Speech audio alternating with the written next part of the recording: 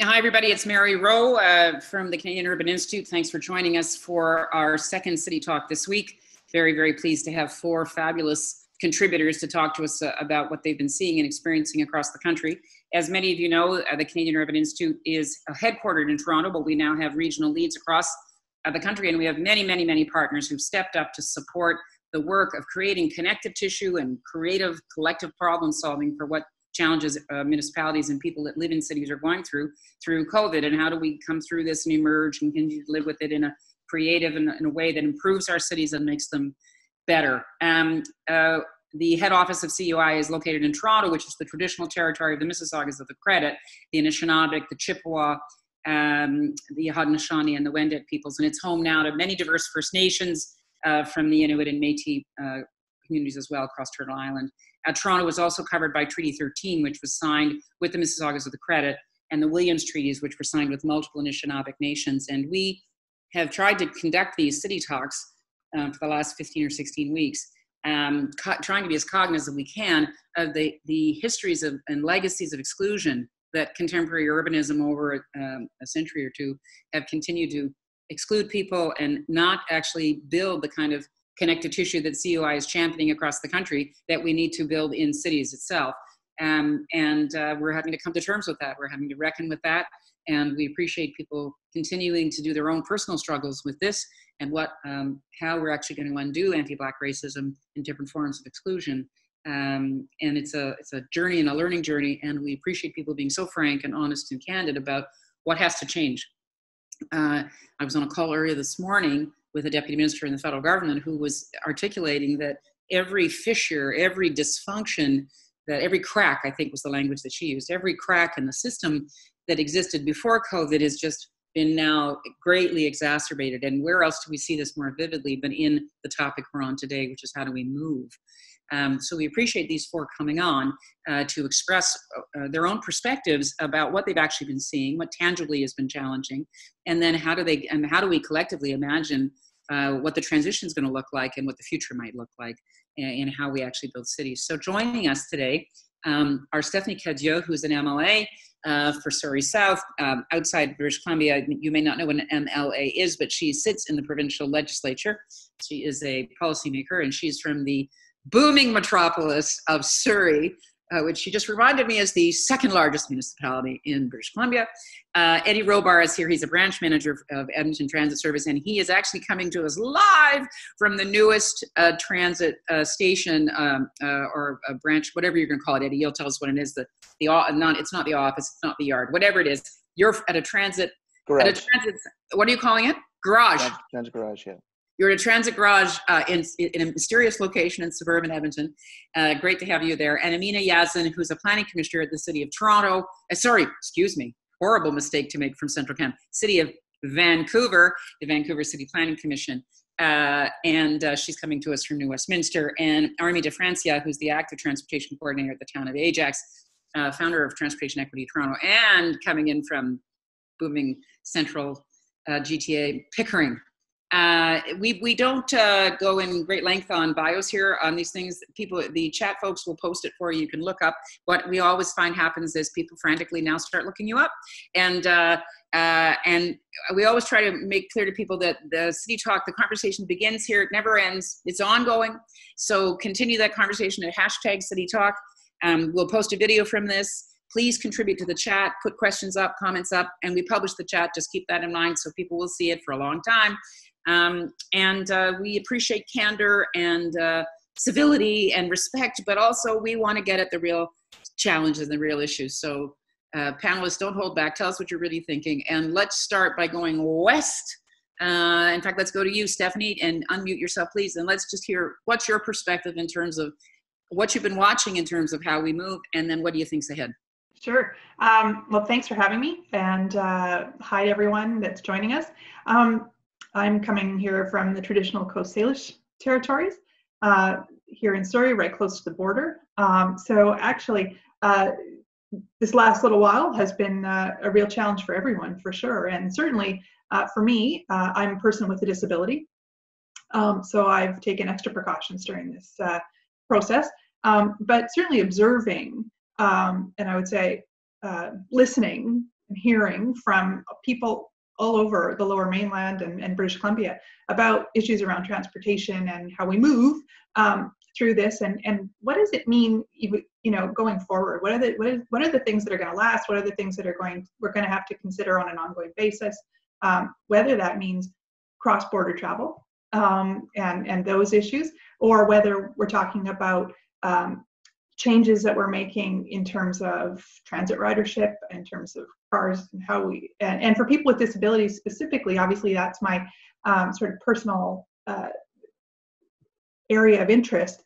And certainly there are significant challenges with a lot of the changes that we're seeing for people with disabilities, and there's implications to how they are able to live their life in our communities.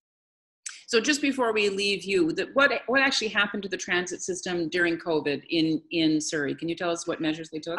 Well, within the Lower Mainland, I'll go Lower Mainland, sure. More and provincially. Transit ridership just completely dropped off, of course, which is hugely problematic for transit, which meant they had to reduce some of their service. Certainly for our paratransit system, it was a challenge because their inability to social distance when people are interacting and assisting others, and the challenge, of course, there being so many of the riders had compromised immune systems to begin with, so there were some real concerns there. But we certainly saw our transit system do what they could to adapt, to drop fares, have people enter from the rear entrance of the bus, limited capacity, and so on. So I certainly think what we saw was an attempt by everyone to adjust as quickly as possible. But I think people are having to really rethink how we're going to do this going forward, if this is not a long-term circumstance that we're living in. And you have a physical disability, so your entry and exit into the vehicles would be compromised. I don't know the extent to which paratransit services and special accommodation for people that have mobility challenges to get onto cars, have they been able to maintain that in the system out in your jurisdiction, or no? My understanding is that they have, provided individuals are fairly independent.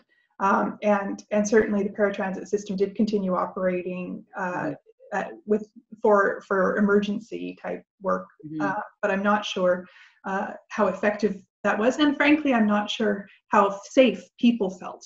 And I think that's the bigger question: was did individuals who have the disabilities and require modified transit options, did they feel confident and safe going out or not? And I don't think for the most part people did. I think there was a great deal of anxiety, and I think that persists today. I see Gil Penalosa, one of our regular City Talkers, is on today in the chat. And Gil, it'd be great if you could put into the chat if you know of any data talking internationally about whether or not the virus is being spread. Is there evidence of community spread of the virus on transit systems around the world? Because my understanding is there's some studies suggesting out of Europe that it isn't being transmitted that way, which speaks to Stephanie's concern about how are we going to build public support back into feeling safe to take transit. Let's go to Amina now, if we could, and just talk to us, Amina, about your perspective as a transit advocate and all the kinds of challenges that we've been seeing around essential workers and the kinds of people that have actually continued to use transit and the risks, et cetera. So thanks, Stephanie. We'll come back to you. Amina, can you fill us in on your perspective? Sure. So I'm also coming from the land of the Coast Salish peoples, the Musqueam, Squamish, and Tsleil-Waututh. I have no issues with you referring to me as a Torontonian, as I am a Torontonian as well. I'm very much a multi-citizen in that way. Second, during the course of this conversation and in light of the street protests, I hope to shed a light on the Black liberation movement that we've seen take to the streets and seriously engage with this long overdue conversation around racism and ableism that has led to the development of the deeply inequitable cities that we, Black, Indigenous, disabled, racialized, and other vulnerable groups of people are forced to navigate every single day of our lives before COVID and during COVID. This inequity exists within the built environment, transportation, health, food insecurity, and in the ways that public safety has been framed and who gets to move around cities, free of state level harassment, while also considering who has been forced to move during COVID-19, including here in Vancouver and in Toronto. And across Canada. We're at the point today where this is an urgency to highlight the intersectional nature of street-based safety, underscoring the intersections between social issues, street infrastructure, design, and policing.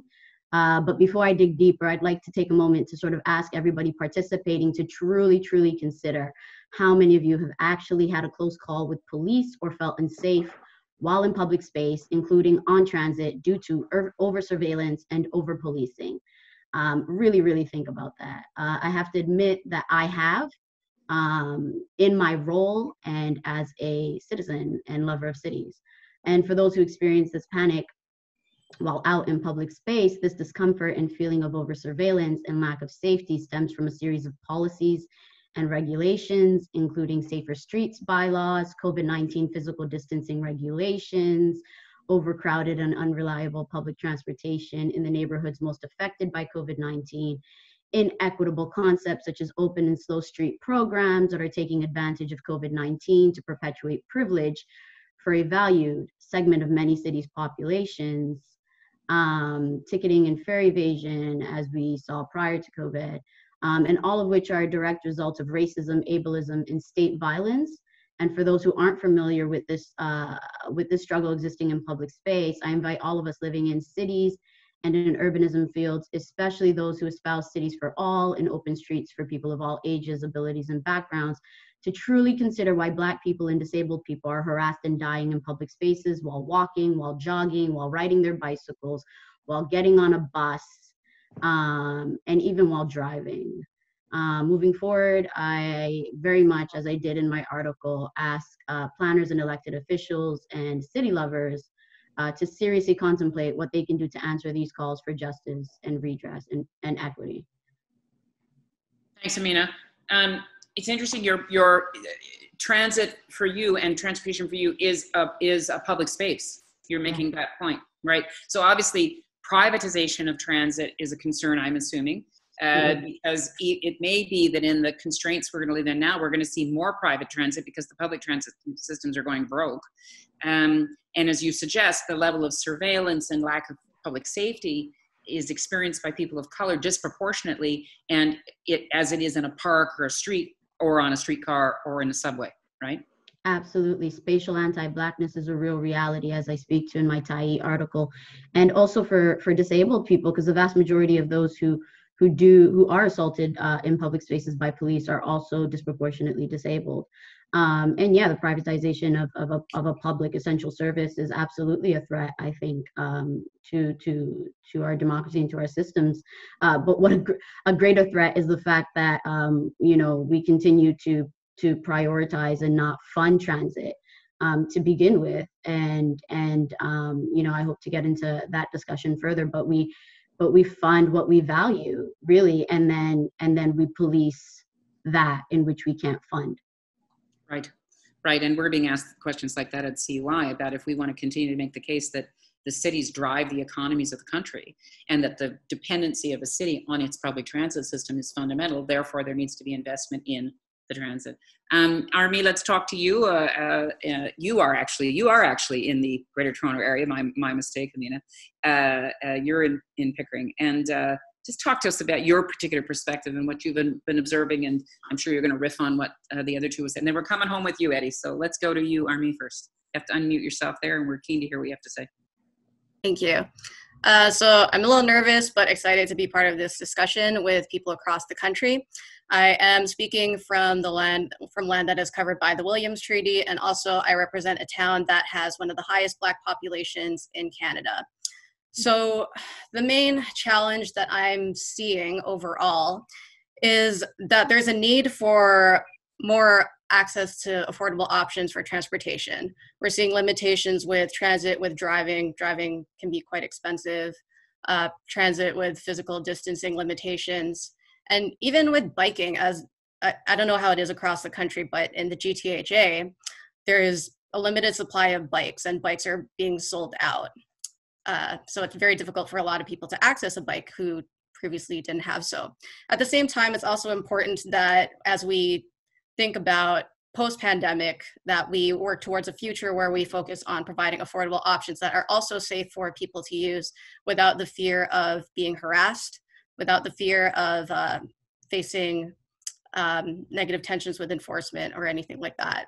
So that's important moving forward. The town, I think that it's, in terms of what's working, it's more important to hear what residents have to say about that. So instead of that, I'm going to focus more on what could be a potential opportunity. And our active transportation network is a pretty good foundation. We are receiving concerns from residents about the need to improve it, to make it more continuous, but at least it's showing that there is a concern and there is a desire for more transportation options beyond just transit and driving. So that's what we're seeing here so far. Oh, and we also have the recent creation of, well, council recently approved a motion to create an anti-Black racism Congress. So we'll be exploring ways to engage with Black communities in order to do that. Thank you. I'm interested in your comment about bikes. You know, we've had this conversation frequently on City Talk about how a certain privileged constituency in urbanism have been trying to push for streets to be closed and more bike travel, and that's perceived to accommodate a very slim portion of the urban population. So people that don't have access to bikes, or people that have 3 kids and have to get them somewhere and they're not hauling them on a bike. I have noticed that some of the biggest lineups now, at least in Toronto, are for bike shops, like long lineups for people to get their bikes repaired and various things. And the one I was looking at is one of those go in and fix your own bike places, and I couldn't get over it. There was a long lineup for it. So this question of equitable distribution of mobility options, I guess, is the big challenge. What's the relationship between mass transit and then these individualized, more not standardized approaches to helping people move, I guess. Eddie, you're in the belly of the beast, and you run a system. So talk to us about the challenges that you're facing there. And I know that your system, maybe you should tell people, what is the current level of functioning of the Edmonton system, and what are you looking at going forward with all the expenses that you've had to incur with the fare box diminishing? Yeah, we're sitting on Treaty 6 land here in Edmonton, and I'm coming to you from the Kathleen Andrews Transit Facility, which is our newest transit garage named after our first women transit driver. So pretty excited about that. Certainly a lot going on in Edmonton and work. All the conversation here is fantastic, because certainly it's where transit companies and transit properties need to start focusing effort on that equitable approach and ensuring that we have a program that really supports mobility in the cities that we're in. And we have a large Indigenous population as well here, and certainly being attentive to that and understanding the impacts that is for a transit system. Looking at what happened and what's been happening in Edmonton, very similar to most transit systems across the country, a huge decrease in ridership for us. We went down to about 25% of what we normally had for ridership, and now we're kind of scooting back up to that 50% range right now. But certainly presents a lot of challenges. Being a transit person myself, our goal was trying to get as many people on transit as you can, and this is the first time in my career where I had to focus on limiting the amount of people on a vehicle, and trying to ensure that we had enough service out there to keep distance possible on our service itself. We're running at about 50% of our service level right now, still on our Saturday enhanced schedule, so a little beefed up Saturday schedule for us. That seems to be holding for what we have for ridership right now, but we're looking to resumption of service in August, the end of August. So back up to normal services. And certainly that focus on some of the conversation around here around, what fare evasion looks like and how we handle that. And our fare policies is something that we're discussing from that GBA plus lens, and really trying to ensure that we're not further pushing people into areas that they don't need to be. And I think that, some of the work that we've been doing before COVID was really focused on trying to get an affordable system, an affordable program in place. We've done things like our Ride Transit program, which I still contend is probably the single best thing we've ever implemented in my transit career. And I've been doing this for about 18 years now.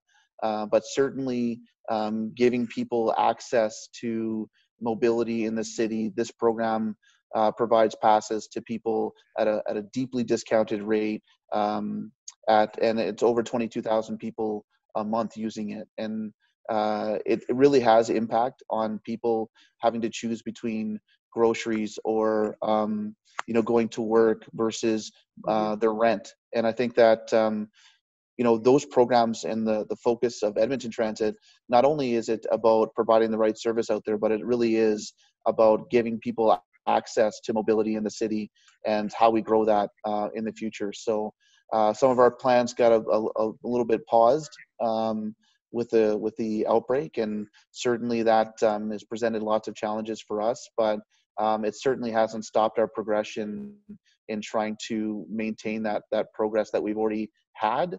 And certainly some of the benefits that come from COVID-19 is it highlighted a lot of the social inequities and challenges that are in our community, and really put it in the forefront for people when you have no place to go, and you see it. And I think that when all the stores are closed and you see that social inequity like in front of your face, it really makes you pay attention, and it really looks at an ability for us to take that, run with it, and look at how we can improve that world for us and social housing, and how important that becomes in the future. Thanks. It's interesting, these conversations that we're having about urbanism, and we had, prior to COVID, articulated for CUI that urbanism is for everyone. And the dilemma is that you can aspire to that, but it doesn't necessarily happen. It doesn't happen unless everyone is engaged in actually creating urban environments. And one of the things we've watched across the world is that during COVID, because our homelessness services were inadequate, that lots of homeless folks were getting onto subways and streetcars and spending the whole day there because it was a safe place and there was no other place. So they're sort of cascading effects, eh? And how are we going to sort of prioritize this? I'm interested in terms of you folks and your perspective. If we're going to be spending more time at home, if we're not going to be going into the core as much for the next foreseeable future, do you think that should affect how we allocate resources for transit systems? Why don't I start asking Armi that? I mean, do you have a sense of how you would prioritize, how you would spend money? What part of the system would you rebuild first? Have you thought about that yet? I'm not sure what part of the system that we would rebuild first per se, although I think it's still important to consider ways in which we can expand these affordable options for mobility, whether or not people are staying at home. After all, for many, staying at home is a privilege, right, that a lot of people don't have. So there's still people like essential workers who do need to get around, and there's still people who need to go to hospitals or to doctor's appointments or grocery shopping, all those different types of essential trips. I think the next direction that would help is working on policy. So currently, at least in the Ontario context, we have policies and guidelines for walkability, AODA, so accessibility to a certain extent, transit, driving, and bikes as well. But there's other modes of transportation that are emerging or that have been used in other countries for a while that we just don't have the guidelines for, or that are emerging or not that clear yet. So for example, e-bikes there's been a study in the UK in 2019 that found that e-bikes had positive mental health benefits for seniors. And currently in Ontario, there's a lot of municipalities who don't really have regulations on e-bikes as yet, or they're still creating them. And then there's e-scooters, of course, and then there's also cargo cycles. So cargo cycles, they could be pedal powered or they could be powered by electric motors. But there's currently, the regulation, at least in Ontario, is that bikes only have 2, maybe 3 wheels. So they don't really accommodate for cargo cycles, which could have many wheels.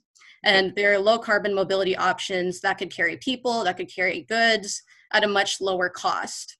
So just we need political will in order to create guidelines and policies that support these other affordable transportation options that could benefit a wide variety of groups, whether it be people with disabilities or gender nonconforming folks or seniors or other people who have been historically neglected systemically.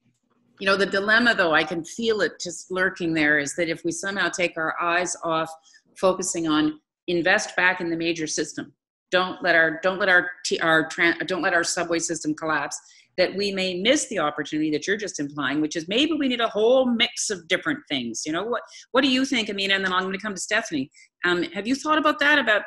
Do you like the idea of a mix of things, or would you rather just get the main spine of the system back up and running? What's your instinct on that? I agree immensely with Armi. I do think that we need to look at multiple forms. We need to look at mobility and then look at modality and multiple forms of that and how those feed into each other. But I think, again, going to the original question, in my article, I ask us to basically recognize our role in perpetuating environmental inequities and spatial anti-Blackness. And in it, I state that governments and cities fund what they value, and as a result, who they value, and then police what they refuse to fund, right? And so just as Armi mentioned today, like during these converging crises, including COVID, we find ourselves in, once again, the poor who are disproportionately racialized and disabled have absolutely been conscripted by economic force and racism to perform the patriotic duty to risk death for middle and upper class consumers.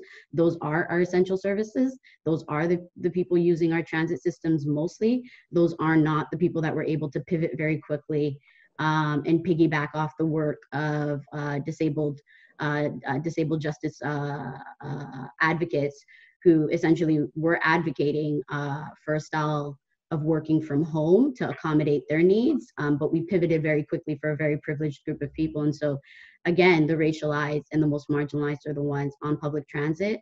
And so we really need to look at that because their services are declared essential, but then the services that they require to perform their work, which is public transit, is essentially non-essential. And it remains non-essential because the federal government has essentially preferred to bail out millionaires by granting companies like Loblaws $12 million and other means, which translated to Loblaws purchasing more energy efficient fridges when the government could have easily have used those funds along with other bailout programs issued to the most privileged to support the transportation systems across Canada that have less ridership, but with a constant ridership, which are those racialized groups, which are those marginalized groups, which turn out to be those essential service workers that we step out every single day and clap for at 7 o'clock, but don't really interrogate what this means, who are grocery store workers. And that leads into a bigger conversation about where our food comes from and what's happening with migrant workers currently. And so this feeds into so many different intersections and food insecurity and all sorts of measures, who again can't work from home and have been conscripted essentially to do this work and rely on transit during a public health crisis that also requires physical distancing. So, and there are many organizations across the country, including here in Metro Vancouver, who have been doing this work, who have been advocating day in and day out for affordable and accessible transit, such as the All On Board project through the BC Poverty Reduction Group, here, who even before COVID advocated for a sliding scale monthly pass system based on income, free transit for youth, and a reprioritization of need when it comes to transit users. And sometimes it's equity work that people are just, what I call white urbanists and status quo urbanists who can't sit in complexity. They just do not know how to sit in complexity. And so they have really a very difficult time understanding that our streets and our transit system are not neutral. And that's why we need to completely and constantly reiterate these realities, and that a lot of the ways that we've been able to pivot have been because of grassroots organizations, primarily who are actually oppressed groups of people who are not bicyclists, because bicyclists are also not an oppressed group of people. So while I bicycle and I see the importance of it, I am not going to prioritize a discussion on that over a human rights issue that we are seeing. Amina, would you advocate for transit to be made free? I would. I think it comes down to exactly my point of, reprioritization. And I think once we start reprioritizing and really looking at that and developing, equity frameworks and tools as a foundation for our transit system, then we can do it, because we've seen we've seen where the federal government has been able to step in. Like COVID Right. has shown us who is valued, right? Again, who are we bailing out? We've bailed out the airlines. That's a form of transportation. So why were we unable to do the same? Right. For our transportation system. Right. I mean, we've also, the federal government also managed to get money in the hands of millions of Canadians very quickly through CERB. So I hear you that all these decisions reflect a set of values. And do we have an opportunity to pivot now and actually insist that the investments of the federal and the provincial and the municipal governments align around equity and around actually allowing the city to move and generate the wealth that actually pays the taxes for us to actually invest in these things. Stephanie, What are you thinking in terms of all what your colleagues are saying here? What do you see that the perspective? I mean, you're a provincial legislator, and I know that in British Columbia, the provincial government does invest in transit, but there's also still a dependency on the fare box. And do you have a sense, I mean, I know you've sat at those provincial federal tables, as headbanging as they are, to try to figure out what the share should be. But what do you think? Do you think going forward, we should be investing in getting more federal and provincial dollars into local transit systems? I think we have to do a fundamental rethink of how we plan things. And from that perspective, what I mean by that is I think we have to flip how we, flip and start over how we look at designing how we move. So we have to start with the pedestrian network.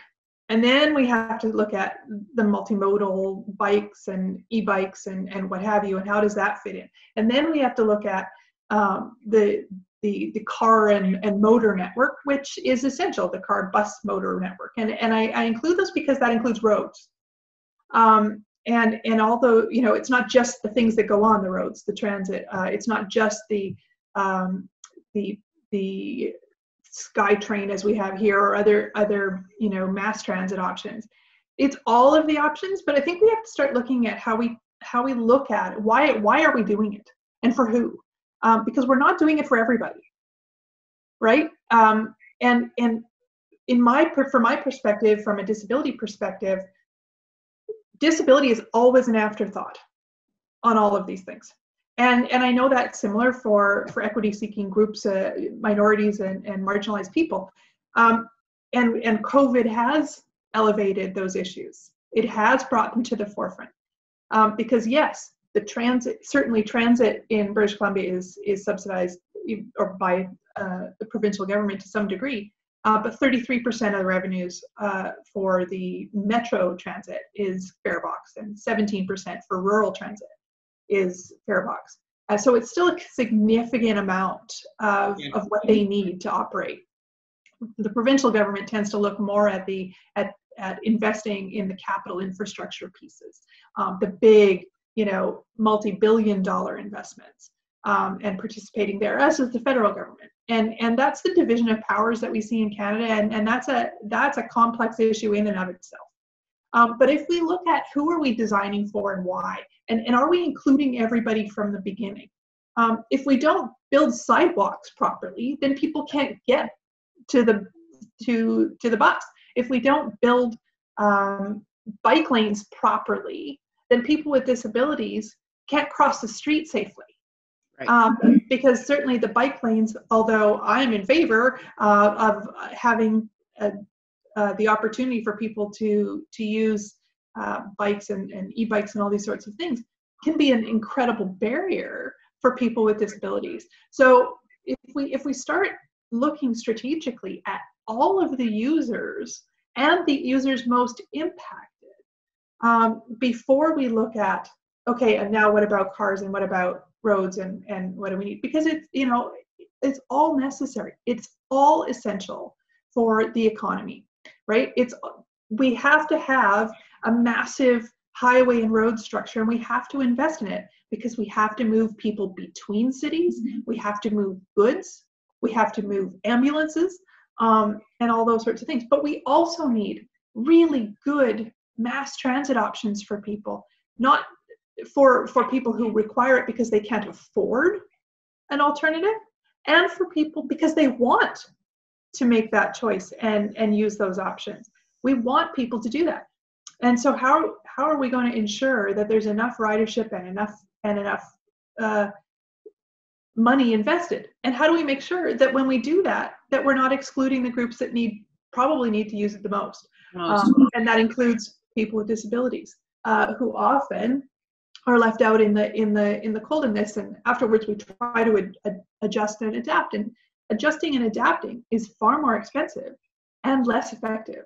And it leaves people, marginalized, which isn't the plan. So I think we have a massive task ahead of us as a society, and it can't be directed at any one level of government or any one group as being the error maker here.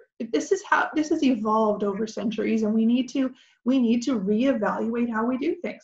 We need to take a broader look at it, and we can't I don't think point and say they should do that or they should do that, because ultimately there's one taxpayer, and that's every individual ultimately pays into the system and should have an opportunity to participate in that design and and ultimately in the use of that system for their benefit. COVID showed us we need the essential workers to get to work. If they can't get to work on transit, we don't have people running grocery stores. We looked at, it's a bigger question about equity in terms of what do we think is essential. Again, I'm able to work from home. I'm in a job that allows that. Well, great, but the essential worker at the grocery store working at minimum wage can't do that, and they're making minimum wage. Why? So, but we're not talking about how we manage the cost of food if we want to pay those workers more. So these are such complex issues for governments and for society generally. But I think too often we get focused on very partisan, very, very pointed political debates about what's a priority and what's not. And we should be having a conversation more holistically about why we need to do these things as a society. Well, I can feel people cheering to hear a provincial politician talk as boldly as you just did there, Stephanie. Thank you. And you're just echoing Amina's point that this is about complexity. And on the chat function, we've had an interesting discourse going on here about whether people are willing to appreciate that this is a complex, interrelated conversation, and that we can't just talk about transportation in a siloed way. It has to be all of these things. It's all linked together, and how do we start again? And my bias would be that we start with local places and build out what do places need, and see if we can start to talk about equitable places and all the things that go into that. That's just my personal bias. But Eddie, I'm interested from your perspective. You're hearing your colleagues here making a whole lot of comments that are, I think, not only about a transit system. They're actually about, I guess, this notion of mobility as a service, right? That it's more than just, but you're the core of the system, right? Like if your system is broken, no amount of ad hocery is probably going to get us where we need to go, right? Yeah, I think I love what I'm hearing, and Amina made some great points. I think that sliding scale information, we have a sliding scale here in Edmonton, which is great, and it's had huge impact on mobility in the city, certainly to the point where we provide free transit for those under the low income cutoff and for seniors. So how does that work, Eddie? Mechanically, how does that work? So you get on the system, and how does it know where you fit in the scale? So you don't know the difference between somebody who has a low income pass or a regular rider. So there's ways to get the pass for all of our people that are on the program. But when you ride the bus, nobody would know the difference between somebody that would be on low income or not. So we try to keep that. There's no stigma transference there? No stigma transference. So we try to avoid that as much as possible with the program. But certainly when we talk about essential services, and Amina pointed it out, there is privilege. And at the end of the day, when you look at the system that we've created in transit, we had to reduce our service by half. And we have people that are essential workers and people that need to go to work, and that flexibility is diminished on the service itself. So we rely on that funding to be able to provide the service, and certainly having that subsidy and looking to better subsidized transit systems allows us to provide a better service. And I think that social inequity is very prevalent in today's world that we're in, and it certainly speaks volumes to what we need to work on from a policy perspective for the transit industry. If we're thinking that our ridership and our mobility through the city will be the same from here on out, we're kidding ourselves. I think that there's a lot of change in the way that people are going to move to the city. How we deliver the services have changed. Certainly even in the reductions of service that we have, how we redeploy our services in different ways has been something we've been dealing with as well. We have reduced our service, but that service impacts, our hospital workers and people that need to get to jobs. And we've kind of repurposed our paratransit service to provide an on-demand service for essential service workers so that they can use our on-demand service that was, we kept at the level that we would normally have, even though we were 80% reduced in our service, to provide an on-demand service for essential service workers. So there's a lot of differences in the way that we're going to approach the next 6 months, year, 2 years. And a lot of that is around ensuring that we have the affordability of our transit system, looking at the ways to subsidize the service so that we're providing the best service for people and the best mobility through the city. And I think that mobility is changing. So we have to watch and monitor, and the predictability of that ridership. We're probably going to be at about 60% by the end of the year of our ridership, and it'll probably take us a few years to recover to the point that we were 6 months ago. But the difference of us reinstituting services from a transit perspective can't be just a focus on, just getting back to where we were.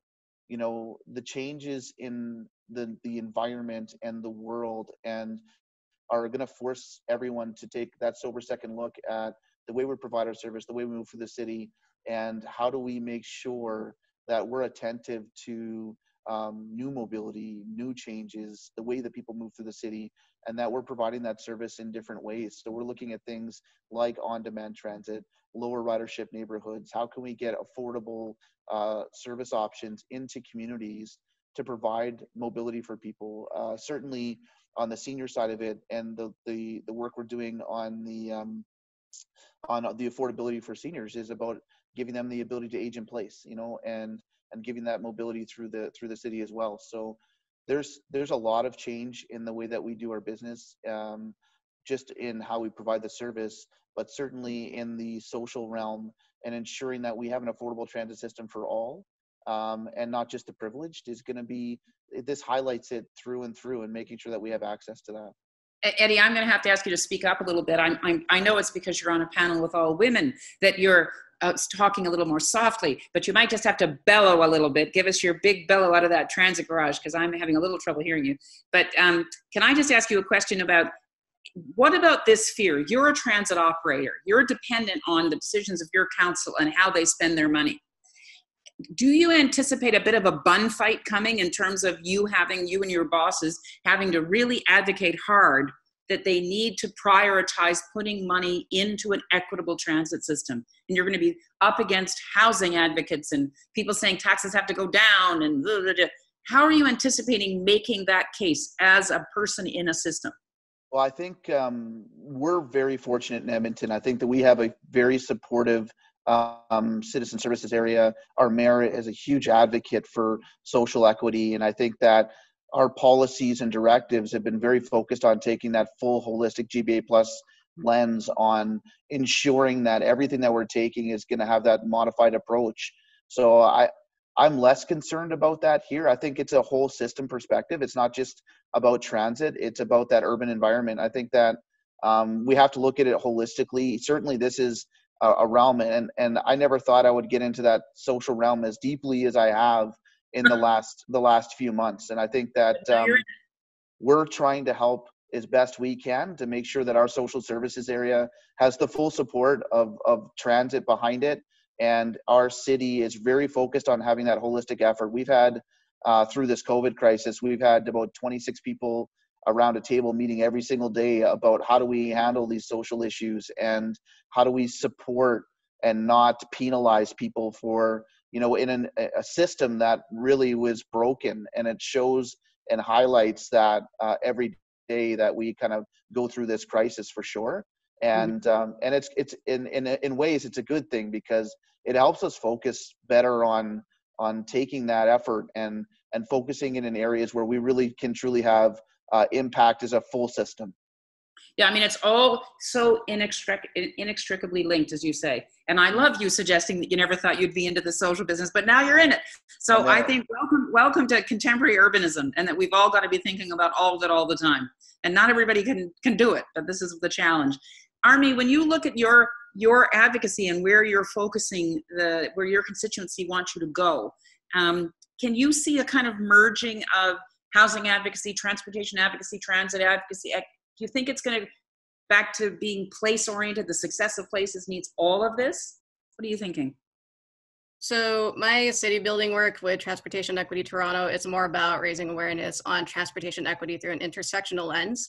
And Right. Absolutely, there's ways of, well, we have to look at it holistically. We have to consider food security as well as affordable housing. So affordable housing affects who gets it's a strong indicator currently of who gets access to these affordable options, who gets access to these walkable areas, who gets access to these areas that are more likely to meet accessibility standards. Right. So it is necessary to look at it holistically. And to be honest, transportation does deal with it. It does deal with it makes a huge impact on a lot of those issues anyway. Mm-hmm.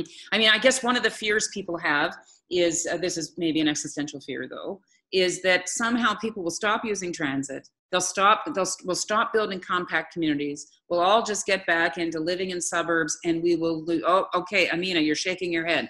You don't think that's going to happen? I don't think it's going to happen because we're not seeing it happening. Again, those who are most vulnerable are still using transit. And if we just, again, reprioritize our lens and look at who's always, relied on transit, and also who's now, again, forced to be mobile at this time and heavily rely on transit, that then we can really start having a truly complex conversation about maintaining our transportation system through multimodal considerations, but especially through public transportation for the most needy. But when you say they're forced to be mobile, meaning that their jobs are a distance away from them and they only have transit as the option to get there? Yeah. Okay. Yeah, so that among other things, yeah. So do you see the solution? I mean, again, there's no simple solution, but do you think that we should have jobs closer to our homes? I guess that's a question. So do we want to move more to supporting economic development in neighborhoods so that you don't have to schlep so far to your job? That's one thing. Or do we want to continue to have employment be distributed across a metropolitan area, and so you can choose, well, to the extent you choose to live in a certain area, and your job may in fact be in a different part of the area, as long as there's a transit option? It's a false choice again, because we need affordable housing and we need all these other elements that function intersectionally. So that conversation tends to happen again with a very privileged segment of our society. We know that cities, we know that what was once considered the inner city does not look like the inner city. We understand that subsect of people have been pushed out to the fringes. Just look at the city of Toronto, which is one of the most segregated economically and racially, and where I grew up very much. And so the city of Toronto does not look like what I understood it and grew up as. And so, certain specific groups of people have been forced out to become suburbanites. I never considered myself a suburbanite where I grew up, but we grew up on the fringes and heavily relied on public transportation. And so it's very important. And so I'm going to pivot to Toronto because I am a Torontonian as well, despite wherever I live in the world. And so overcrowded and unreliable public transportation in low income and racialized neighborhoods, again, is exactly what I'm stating here. We're an issue before COVID-19, but are actually further exacerbated as we know. Like, let's just look, for example, at the Jane Corridor, which has been one of the most neglected for years for decent, reliable, and equitable transit. I took the Jane Corridor when I grew up, right? And has also seen mainly low-income, Black, racialized, and disabled riders continue to suffer immensely during COVID-19. One of the ways we're starting to see that change is through a project led by champions, right? Like, I really do not agree with this whole championing. We really need this to be cemented as just the norm, but by a champion named Matthew Davis from the Transportation Services branch at the City of Toronto, who through relationship building, listening, and reframing of transportation as an equity issue, foundationally is working on instituting a transportation and equity framework tool and a reprioritization of projects led by equity at its foundations to push for dedicated bus lanes in the most underserviced neighborhoods, including the Jane and Finch area, which continues to see high rates of COVID-19 and overcrowding and unreliable transportation. That specific corridor, like since I've grown up, you would see people spilling off the side of sidewalks as they waited for unreliable transportation. So as part of the equity framework tool development and based on the Jane and Finch community's passionate pleas for exclusive bus lanes just yesterday during the Toronto Transit Commission board meeting, equity as a priority can begin to be standardized. One way to do this is through state of good repair programs where transportation projects such as the rapid bus lane in Jane and other planning projects can actually piggyback off of state of good repair public works programs that go beyond road maintenance, resurfacing, and paving, and actually move determinedly towards using equity as a lens for where these projects are prioritized, as we know that streets and street work is not neutral. So it's really not rocket science. It's about prioritization. You know, Right. I want to jump in as well, Mary, because I think what Amina is saying is very, very true. It was a sort of a false question in the sense that, yeah, I think everybody sort of gets the concept of living and working close together and walking and all that, if you can. And the idea of building cities that way is great. It would be ideal, right? But we don't live in ideal. And even if we want to live in ideal, it is likely only to happen for some people. So right now, for example, I have a housing bill that I'll be reintroducing next week about codifying into law the fact that you have to build housing that works for everyone. And by that, I'm not talking about housing from an affordability perspective, which is a whole other question.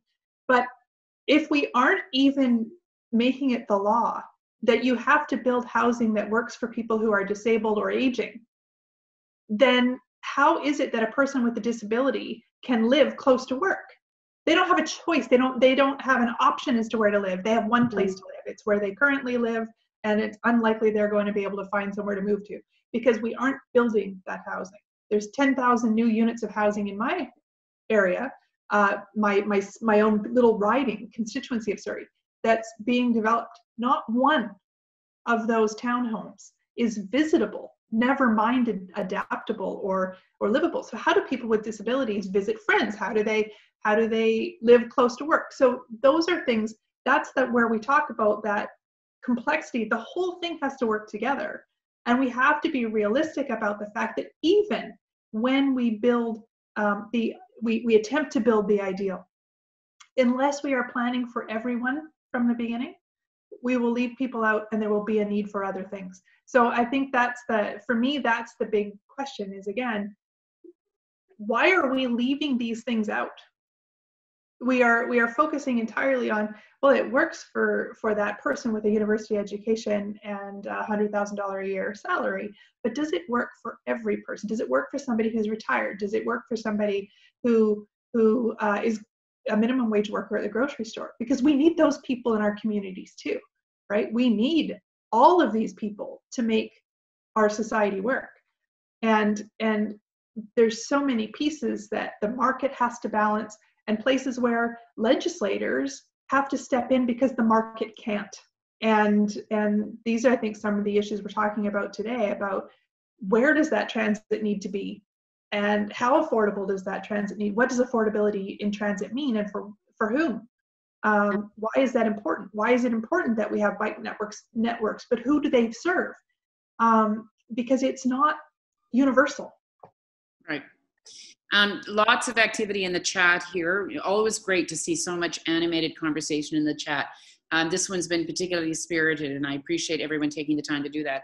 Lots of interest in resources. So if people have, before we only got 6 more minutes, so people on the chat, if you've got links for resources, everyone wants to see Matthew Davis's equity tool, and he's saying, I'm working on it. Thanks for the shout out, Amina. He's now frantically typing to try to keep the chat people happy. If anybody has other tools that they're aware of, equity tools, I see Tamika Butler's on from the US. Could you post them in the chat, please, so that we'll then get them up online for people to watch, to read later. These conversations are always so fabulous because they just unearth a whole bunch of new questions and a whole bunch of new things. You know, we're not going to rebuild our cities overnight, thankfully, because sometimes when you do it too quickly, you do it wrong, and it's going to be a whole process. So as we go into the next you've got 5 more minutes here, so I'm going to ask each of you for a minute.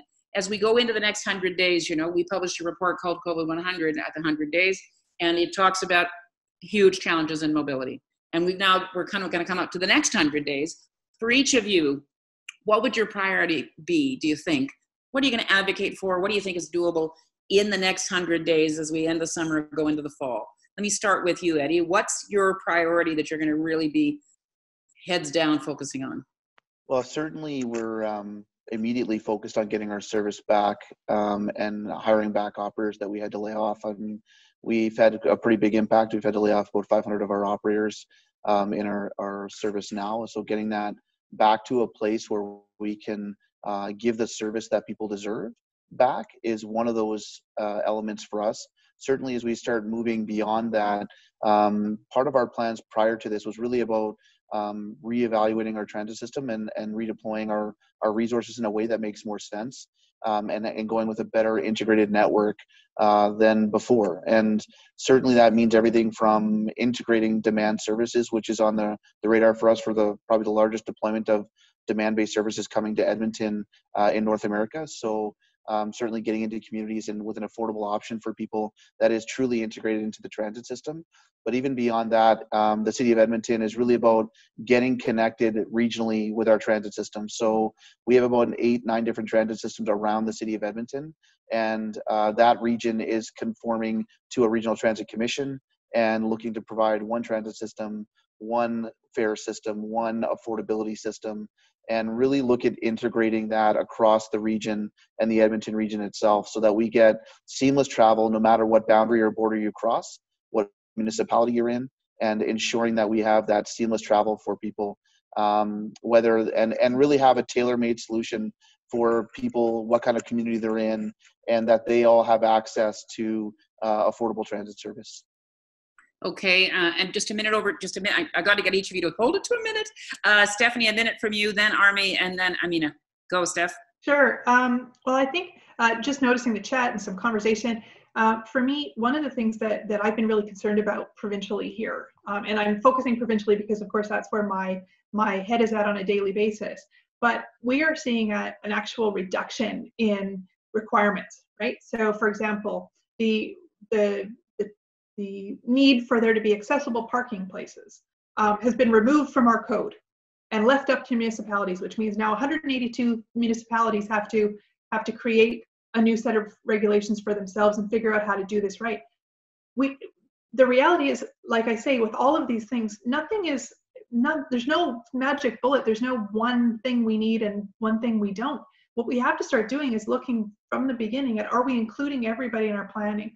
And including everybody in our planning means that, yes, there's going to be a need to have accessible parking places because not everybody is going to use transit or a ride-a-bike.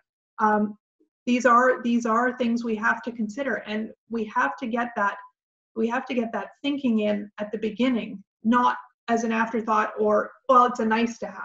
It's not. It's absolutely essential from the beginning, and my focus is on trying to get provincial bureaucrats and politicians to understand that planning has to be cemented in, that desire to serve everyone has to be cemented in at the beginning. And we have a moment. As we reset. Okay, absolutely agreeing with people that are suggesting there's no magic bullet here, and these panelists would never have suggested they had the magic bullet. I know. Okay, let's hear from you, Armi, and then Amina to end. A minute from you, Armi. Right. So at the town of Ajax, we're currently working on promoting existing active transportation routes to let people know their options and to let people know that these are practical ways for getting them to move around town. And we'll also be investigating ways in which we can better engage residents, particularly Black residents. So there's also opportunities to speak with the Ontario Traffic Council on how we can improve equity and how we can improve our overall transportation system. And I'll leave it there. Thank you. Amina. Quickly, this conversation for me is about mobility, not modality, even though we do need to look at that. I'm going to point to quite a few people. Read Safe Streets Are Not Safe for Black Lives, Dr. Destiny Thomas. Engage with Tamika Butler's work, who's been discussing Vision Zero and policing for years now. review A Tale of Two Truths, Transportation and Nuance in the Time of COVID-19 by Area Ward, who discusses complicity. Please take into consideration and dig into Jay Pitter's call for courage. I have my article out, Whose Streets, Black Streets. Please engage in the work of Stephanie Allen, Hogan's Alley Society co-founder and board member. Her thesis, Fight the Power, Redressing Displacement and Building a Just City for Black Lives in Vancouver, which redresses the urban renewal project of eliminating the only Black community in the city of Vancouver through a failed highway project. This year in June, we occupied and opened the Georgia Viaducts and maintained them for bicyclists and people on foot. But immediately that group of people who were predominantly Black organizing were criminalized. And so when some are criminalized for opening streets while others are patted on the back and rewarded, that's a real conversation that we need to have. This patio conversation that we need to have about who it's affecting and who gets to move freely. So yeah, mobility is the focus for me here, and I think should be the focus for many. Thank you. Well, the conversation continues, as I say. So I just want to thank all four of you for putting your heart and soul into this. There were a lot of references to materials that were just made. Amina just listed off some. We'll see if we can collect them and put them up on the chat. And if any of our panelists have other suggestions, just send them to us and we'll post them up. And as everyone knows, the chat gets posted online as well. So don't worry, you won't lose these links. I just want to comment that Phoenix Wong's daughter, I think it's a daughter at 10 months old, just entered into the chat. I think it's the first time we've had a 10-month-old enter into the chat. Urbanism is for everyone, just saying. Next week, we come back with City Talk, and we're going to focus on another theme from our COVID-100 report, which is how we care. And we're going to have a panel just of young people, and then we're going to talk about older people. So where we know that there's been a disproportionate incidence of COVID-19 in long-term care facilities across the country and apparently across the world. So obviously not quite there yet in terms of how we actually do aging in place. One of you mentioned that, I think, before, and we've got tons of challenges ahead of us. So the conversation is only continuing. City building is never over. Thank you very, very much for joining us as we try to reimagine and recommit ourselves to building cities that are for everyone and involve everyone. So thanks, Stephanie, Armi, Eddie, and Amina. Really, really a pleasure to have you. And thanks for joining us. And have a good weekend, everyone. If you can get a weekend, I hope you get one. Thank you, Mary. Thanks, everyone. Everyone. Thank you. Everyone.